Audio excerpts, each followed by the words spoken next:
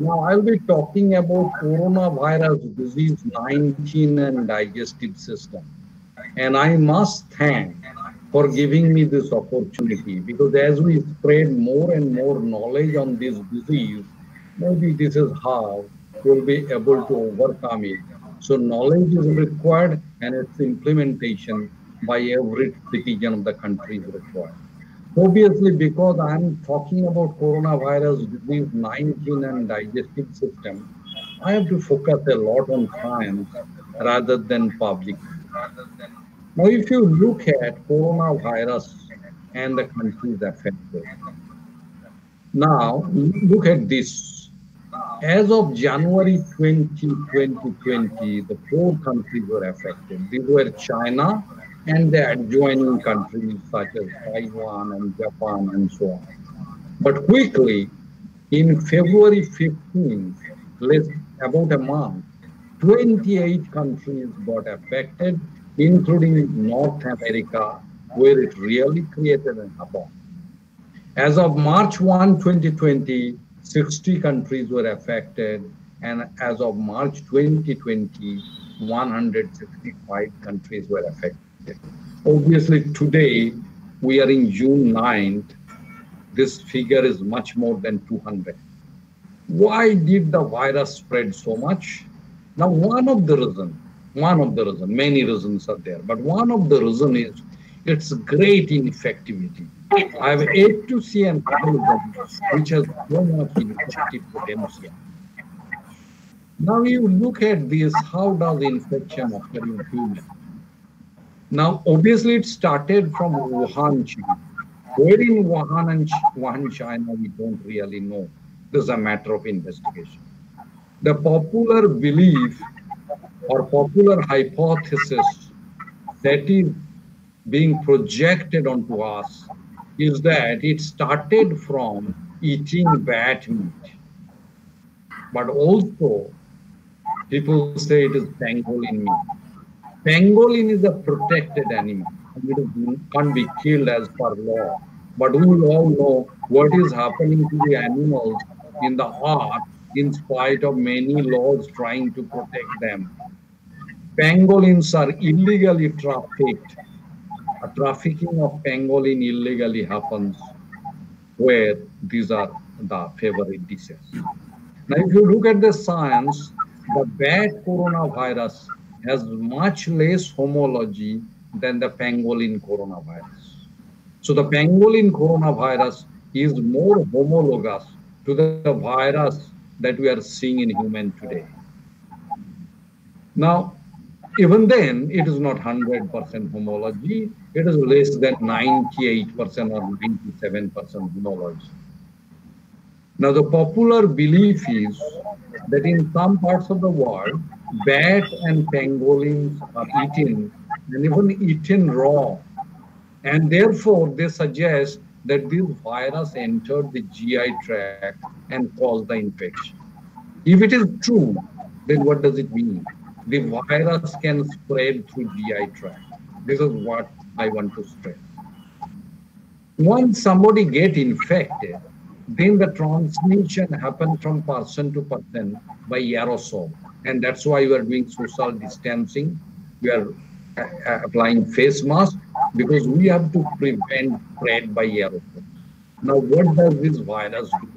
The virus enters into the cell using its spike protein. Can you see all these spikes in the surface of the virus?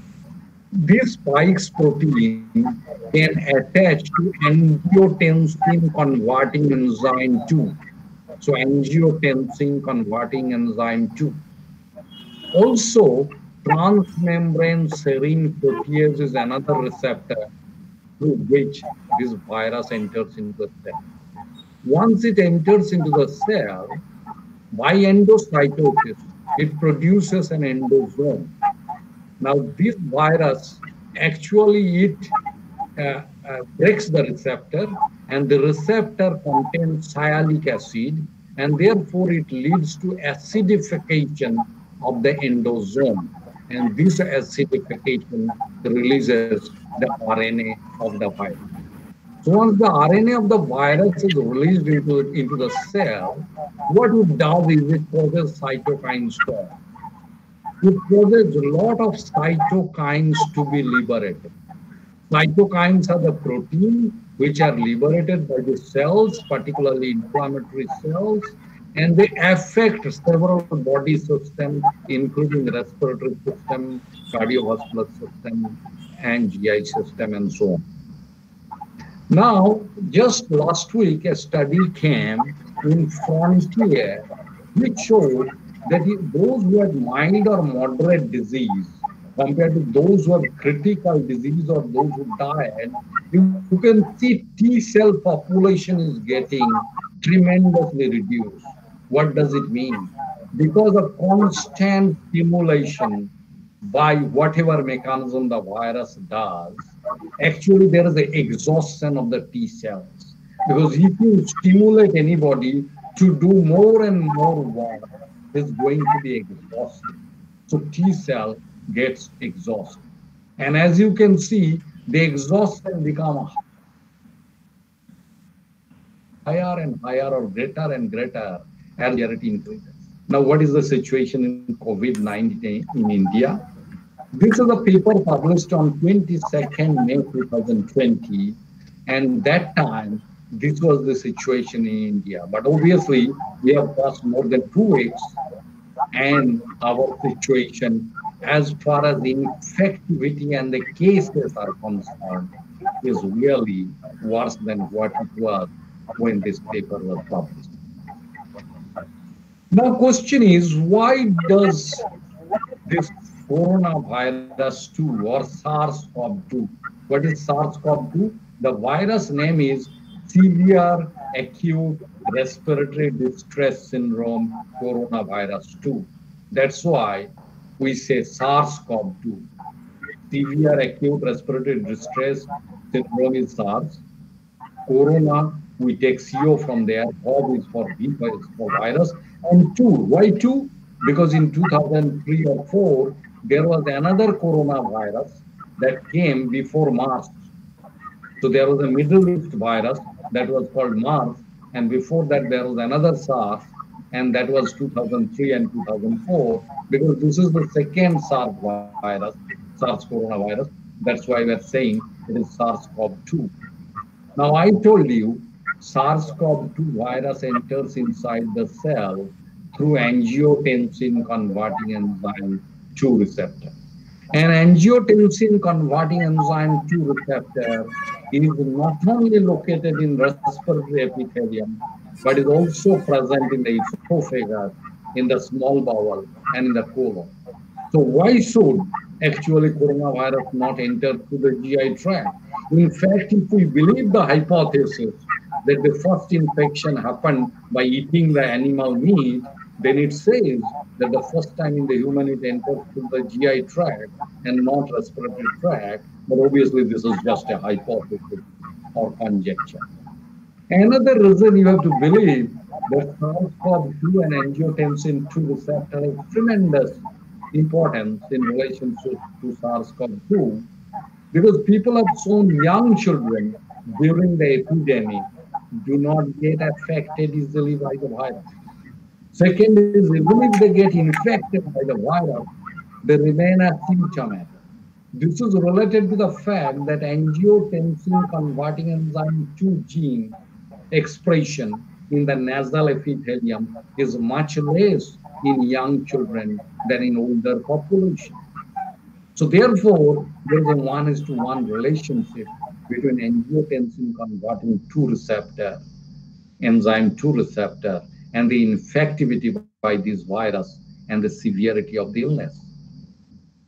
Now, does GI symptom or do GI symptoms occur in COVID-19? COVID full form is coronavirus disease.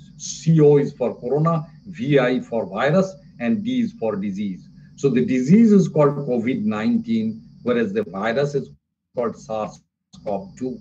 We medical scientists use a technology called meta-analysis, where we pull all the studies published in the literature and then pool their patient population into one study and do a statistical analysis. That's why it is called meta-analysis.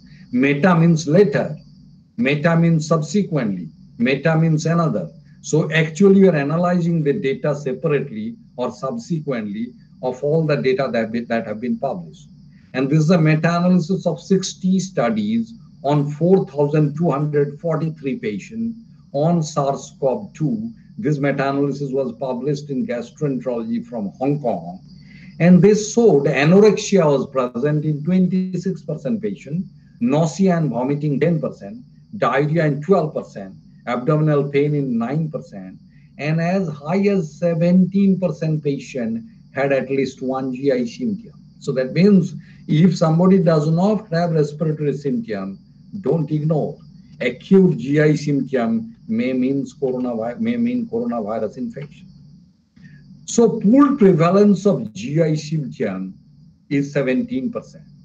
But suppose severe disease is associated with more frequent occurrence of GI symptom according to some studies, but this meta-analysis found no, there is no relationship of severity of COVID-19 and GI symptom. But obviously this meta-analysis included a lot of poor quality studies, a lot of case series, a lot of studies which were retrospective, and you take this result with a pinch of salt. Now remember one more thing. We all often develop common cold. And in the common cold, you get sore throat, you get pain in your throat, you get difficulty in swallowing, you get running nose, and all these are also symptoms of coronavirus. So now tell me, how will you say, is it SARS-CoV-2 infection or is it common cold? Because as the days evolve, we are going to have winter in India, and winter means a lot of patients will have actually all those common cold kind of illness. Two symptoms. One is if somebody lose smell while having upper respiratory symptoms. So you are feeling like not smelling anything. The smell is not coming in your nose. Suspect that this is SARS-CoV-2 infection. Second is if you lose your taste, that means you are taking sweet, you are taking bitter, you are taking chili, and there is no sense in your tongue, suspect SARS-CoV-2 infection. But what happens is this symptom has high degree of specificity. That means if you have it, we are reasonably right or reasonably sure that you have this infection. But if you don't have it, we are not sure that you don't have this infection because these symptoms don't occur very commonly. This is one study published in Lancet Gastroenterology Hepatology, where they found if a patient of SARS-CoV-2 infection have diarrhea, usually it is indicative of a severe illness. It is indicative of a severe illness. There is a meta-analysis which is going to be published in a month. And this meta-analysis has been done by one of the Indian scientists from Delhi. And what he found is that if somebody has diarrhea or any other GI symptom, it indicates severe illness. Second is if somebody has high liver enzyme, that means liver function test abnormality. This suggests that the fellow have severe COVID-19. Now I want to know our data because you said that you want to get knowledge from people who have been working on this.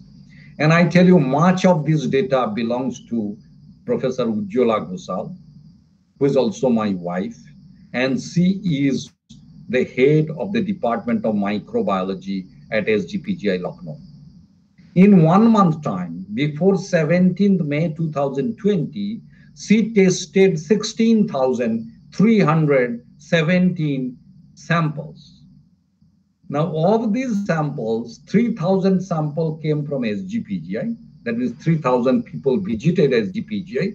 to get their coronavirus testing done.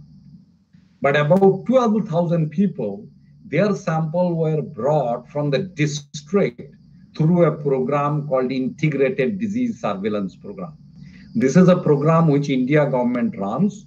Whenever there is an outbreak, the district hospital or even peripheral hospital get help, get connected through the best institute in the country in each state. And the samples are brought to S.G.P.G.I, for example, and then tested, their results are given, and we give advice as well. So we found of these 16,317 samples tested in our lab, 252 were positive. That means 252 patients were diagnosed as COVID-19 till May 17, 2020 at S.G.P.G.I Department of Microbiology. And I tell you, 82% of these subjects were asymptomatic. And let me tell you, asymptomatic, if a disease is asymptomatic, that means there is no symptom, there is no illness that the patient feels, and the disease or infection is highly infectious, the organism is highly infectious, it is very difficult to control. Because on one side, there is no symptom. The other side, it is highly infectious. There is no way you can control that disease. Okay, because it is difficult. Because you are talking with somebody, and that somebody is actually already having it and will give you. Then you say, is there no way? Why are you so passive? I tell you. Or why are you so negative? Only way is called universal precaution. Consider everybody as infected unless proved otherwise. Because if suppose a person get tested today, is negative today, there is no guarantee in next 5 days he's not going to get the infection from somebody else whom he has met. So therefore, consider everybody as infected. Now, what will you do then? Unnecessary crowding should be avoided. So our lifestyle has to get changed for next few years. We should avoid crowding, and that's why we are doing a meeting through video conference. Second is always use mask. Always use mask. Third is social distancing is very, very important. Social distancing of about 6 feet or 2 meters. Because the reason is when somebody speaks, the aerosol can travel up to 6 feet. But if you are maintaining a distance more than 6 feet, the aerosol will not enter inside your body.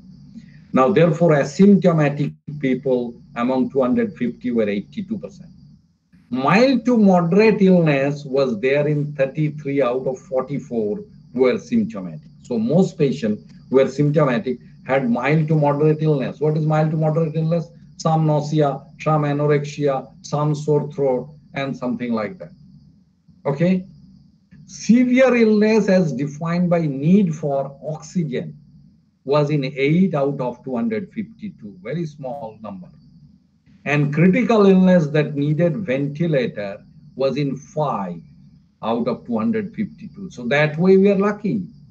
That way we are lucky because need for ventilator is less, need for oxygen is less, and if it remains so during the whole epidemic that we will face in the subsequent month, it is better because we have limited healthcare facilities.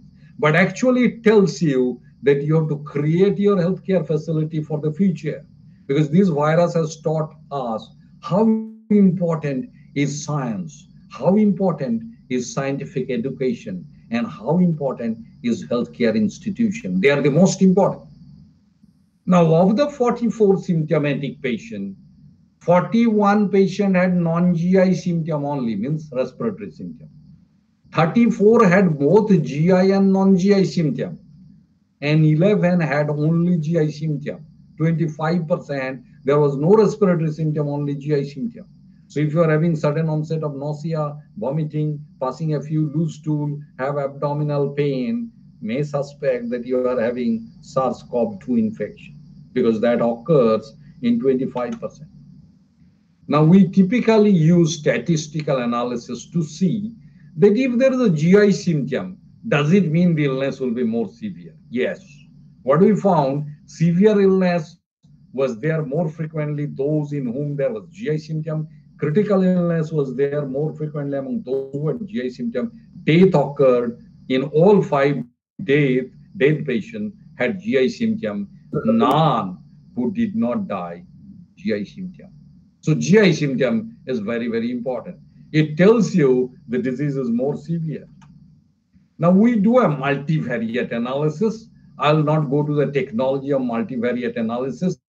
because some people will feel bored. But multivariate analysis principle is two factors may be related. For example, let us say here there can be the GI symptom occurred in, let us say, more often in people who have comorbid illness like heart disease, diabetes. And also, comorbid illness also determine severity of the illness. Now you want to see, is it the comorbid illness which determine bad outcome, or is it GI symptom which determine bad outcome, or both independently determine bad outcome? And we found GI symptom determine bad outcome independently. Now we wanted to see that is the amount of virus present in the throat determine that whether the illness is more severe or GI symptom occurred because there is more amount of virus in the nasopharynx. Because if somebody has more virus in the nasopharynx, it is expected that more virus will go to the GI tract, and therefore higher concentration of virus, which means higher concentration of RNA, should determine, this is what our hypothesis was, presence of GI symptom. So how do you determine what is the concentration of RNA during real-time PCR? You look at the cycle threshold. What is cycle threshold? Let us say in PCR, what do? We amplify that molecule, be it DNA, be it RNA, we are trying to amplify it by running more and more cycle. We amplify it.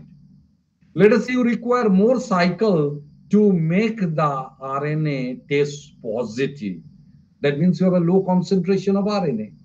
If you require lesser number of cycle to get a positive test, you have a more amount of RNA. So cycle threshold is the number of cycle by which you know the test became positive in a positive patient.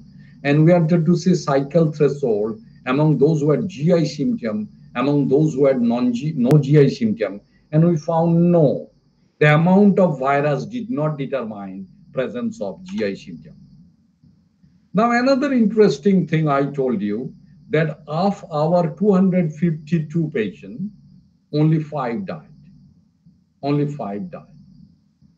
Obviously, S.G.P.G.I care can match care in any institution in the world, I tell you. Because we have the best facilities, we have ventilator, we have a good number of bed. Like in our COVID hospital, we have 210 bed, but we currently have only 30 or 40 patients. So question is, I would say in certain aspect, it may be better than what was there during the severe pandemic in England or Italy or US. So question is, so with the care that we gave, only 5 patients died.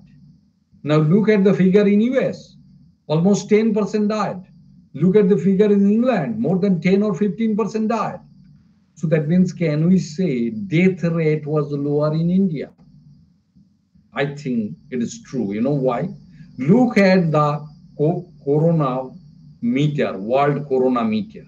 World corona meter will show you that worldwide, the death rate due to coronavirus disease is 8%. In India, it is about 3% or less than 3%. So the mortality due to coronavirus disease in India is half that in the US or that in the Europe. Now, what could be the reason? What could be the reason? Is it possible that the virus is less virulent in India? Possible. And in fact, we are doing the sequencing of the virus now to know what is the sequence of the virus in our center compared to the Europe or US. Also, we know that Indians have a lesser survival. Like look at Japanese, they have a average survival will 90 years. Look at the US, average survival will be more than 75 years. So India, average survival is about 68 years. So we have a younger population, and we know usually older population die more often. Obviously, if the population is younger, they will have less comorbidity. Some people hypothesize that because of our BCG vaccination, we are protected. I don't believe it. I don't believe it. But what I believe is that it is related to the hygiene hypothesis. What is hygiene hypothesis? Hygiene hypothesis tells that if you are excessively hygienic, then your T regulatory response will be poor and you will have more allergy you will have more autoimmunity. And that's why in US or Europe today, they develop what is called peanut allergy. What is peanut allergy? Peanut allergy means you take peanut, it has protein, and you develop severe anaphylaxis. Can you imagine having peanut allergy in India? Because we repeatedly get infected from the childhood, it leads to our immune response understanding, then when it has to mount an immune response, and then when it has to switch off the immune response. So this is hygiene hypothesis. That's why autoimmune diseases, allergic diseases are less common in developing countries, including India. And we know that in coronavirus disease, major cause of death is unregulated immune reaction, cytokine storm. So therefore, this can be one explanation. Second explanation could be gut microbiome. There is a small study from Hong Kong which showed about 10 or 15 patients, which showed there are particular type of microbes which are associated with less severe coronavirus disease. So that may be one other reason. Now, can you get RNA of the SARS-CoV-2 virus in stool? This was an initial paper from China which showed you can get RNA in many body fluid. You can get in bronchial lavage fluid, you can get in pharyngeal swab, you can get in sputum, blood, nasal swab. You can even get in feces.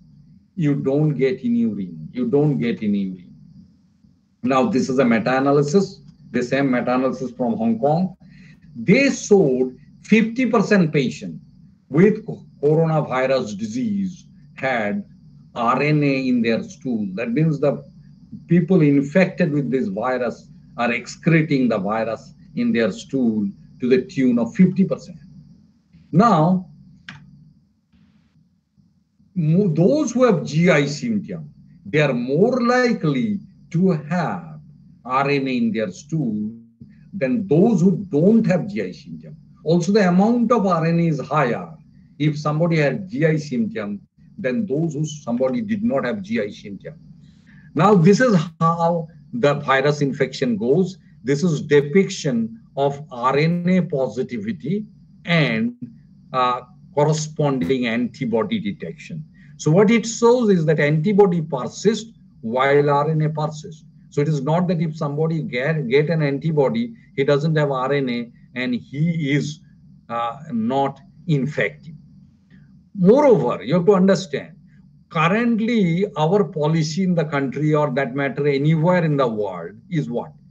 If somebody is diagnosed having coronavirus, now you test him for nasopharyngeal RNA. Once the nasopharyngeal RNA becomes negative, you give him leave from the quarantine. You say you can freely move around now because your nasopharyngeal RNA has become negative. This is a study which showed that after the nasopharyngeal RNA became negative, after 11 days, median of 11 days, stool RNA can continue to be excreted. So therefore, stool RNA can continue to be excreted even when your nasopharyngeal RNA has become negative. So what is the problem there? The problem is that if this is the situation, the fellow may excrete the virus in their stool. Fellow may excrete their virus in their stool. So this is a major problem. The reason is that what will happen is that they will lead to fecal transmission of the virus. Even there are studies, like one study from Italy, which was the first one, to show that the virus remains in the sewage. So similar to hepatitis E virus, therefore, this virus can also persist in sewage. As I showed you, this virus can go through the GI tract and infect you. This is another method which can lead to infection by this virus. Now, when GI symptoms occur in COVID-19, you may think, okay, this will occur for a short while, and if I recover, the chance of recovery is to the tune of 95 to 98%. So I'll recover and I will not have any more problem. But the problem, the situation may not be the same that you are thinking. We all know GI infection is not as innocuous as we thought.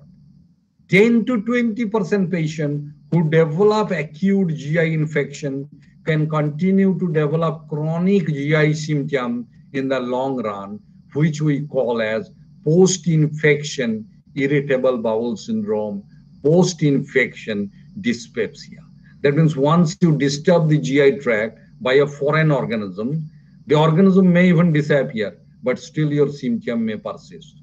And this was a study that we did in Bangladesh, where we found 10 to 20% patients continue to have GI symptom after an acute infectious gastroenteritis.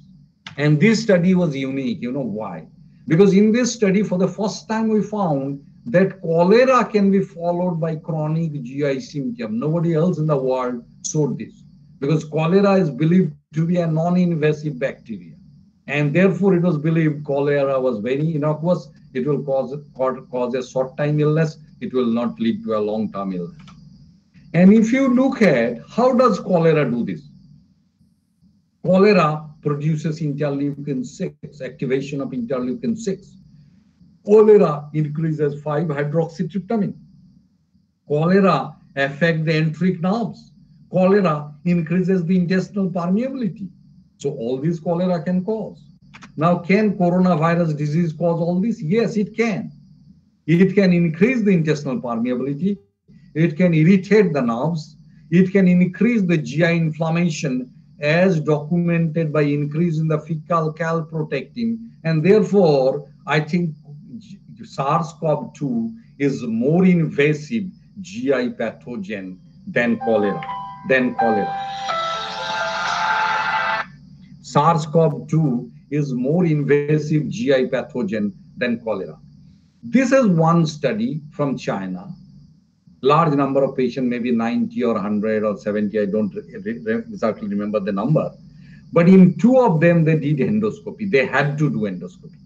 And they found these are the lesions which were found on endoscopy in patients of coronavirus infection. So this suggests that there is an invasion, maybe by the virus. So GI tract is not remaining intact. So therefore, I tell you, this is a hypothesis article that we have written, and we are expecting it to come in American Journal of Gastroenterology. Now, this article explains why should you consider that post-infection long-term GI sequel can occur following coronavirus infection. Okay, this is called post-infection functional dyspepsia, post-infection irritable bowel syndrome. Okay, so that is the long-term consequence. Therefore, I conclude that GI symptoms are not uncommon in patients with COVID-19. Presence of GI symptom is associated with severe COVID-19. Fecal viral excretion is reported in 50% patients with COVID-19. Fecal viral excretion may have potential for fecal-oral transmission. Therefore, my advice is don't eat outside on the roadside where there could be fecal contamination of the food that you are eating. And SARS-CoV should be tested in the feces before many of the GI procedure. Thank you so much.